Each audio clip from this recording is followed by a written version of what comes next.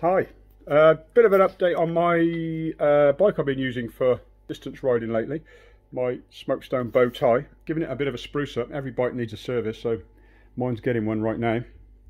And I just thought I'd just run over what I have found to work and whatever.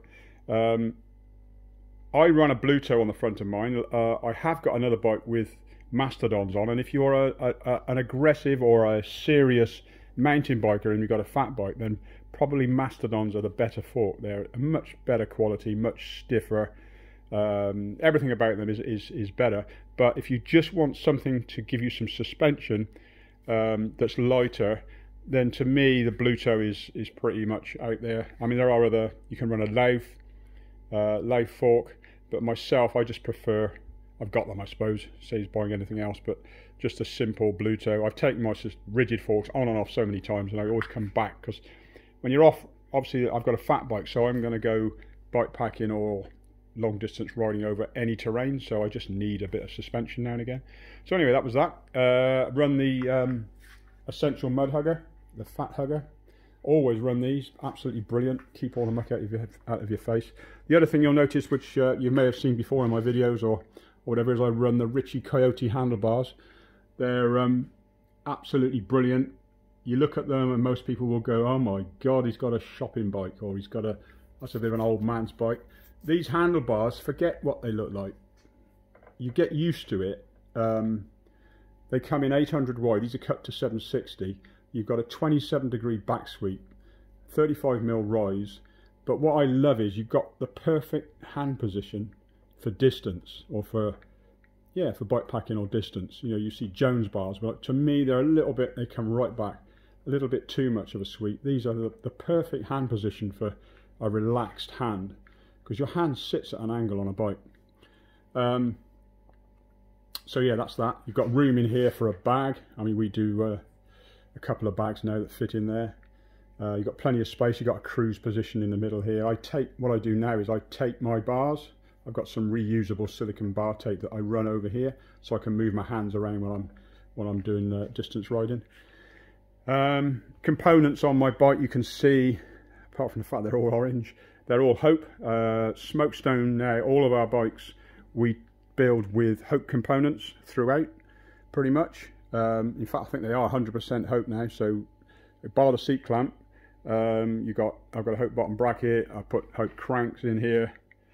Sat there with a oval chain ring, Hope chain ring, headset, brakes, all the rest of it. A little thing about bottom brackets. We've had a few issues with Hope drive side cups with the thread going, because if you run two spacers drive side and one on the non, the threads in here can wear out on the cup. The cup, literally, the threads start to go. And we've had a few issues. So what I've done, or I've been trying on a couple of bikes, is leave the spacers out completely and do what SRAM have done with Dub and put spacers externally of the bottom bracket. So we've got some 30mm spacers which we slide on outside of the bottom bracket, and it works perfectly. You can fine tune it as well then. So we're selling those now. I'm going to put those, as you can see on this bike, I've just taken my bottom bracket out. It's a nice clean look now, no spacers. You've got a lot more thread going into the frame, so we're not going to get any issues. I'm having a bit of I'm having a swap. I must say, I am a Shimano man. I'm a Shimano fan, to be honest. So I've had SRAM GX on this bike since the day I built it, 12-speed, and I've got on okay with it. I just don't like the shifter where you can't, you know, with a Shimano shifter you can shift both ways at the front.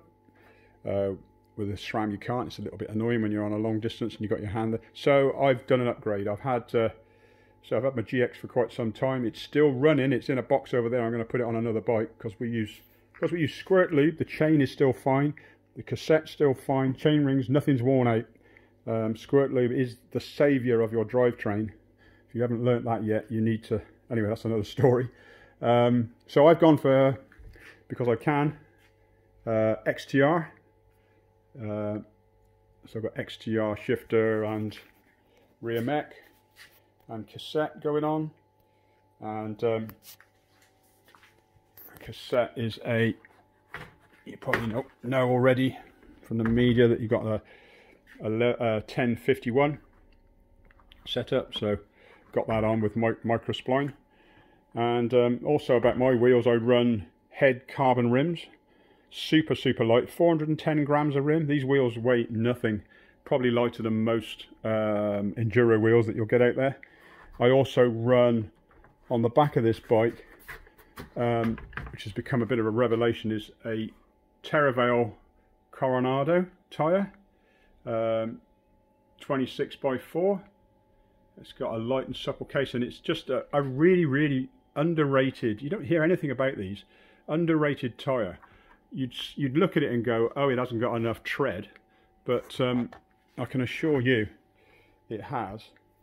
This tread works. It's comes from their gravel tyre. They do a gravel version of this in 2.8, and I initially thought this would be fine for a bit of dry trail, but I've run it on and off road, wet and dry, no issues at all, no slipping and sliding. I mean, I took it out obviously it was on my bike on my ride on Sunday last week when I did the ride down to Bath and Bristol, and have some really rocky, muddy climbs, and it was absolutely fine.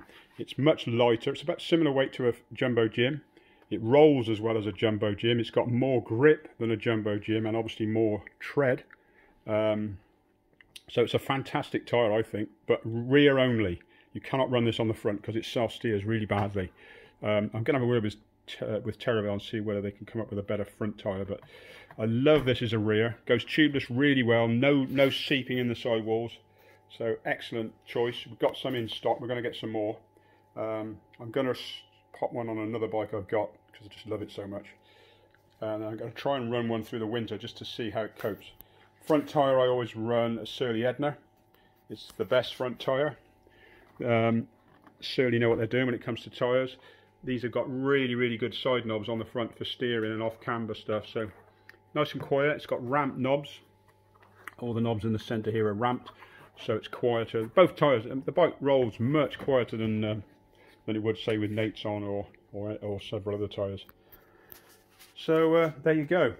I think that's about everything. I'm just giving the bike a service. And oh, the other thing I will mention is this saddle. If you're ever thinking about what you want to try for a saddle, this we found. I got a Specialized saddle from my great buddy Lee Fancourt, and I've still got it, and I popped it on a bike and I found it was really comfortable. And this is almost a copy of it, of the Specialized saddle. And everyone who's tried this, we lend the saddle out. If someone's going, oh, you know, I need to try a saddle out, lend them this. 9 times out of 10 they'll come back and buy one. Don't know what it is. It's shorter than normal. As you can see, it's not that big. My hands, you know. And it just works. So it's worth a try, worth a look. They're about £89, I think. Now we sell them, and yeah, definitely worth considering. If you want to come and try one, by all means pop in. So that's about it, I think, for this. I'll get it built back up and hit the trails. I'm out on Sunday, not sure where we're going to go yet, but it's nice to get the miles in. I'm enjoying getting the miles in at the minute. Yeah, catch you later.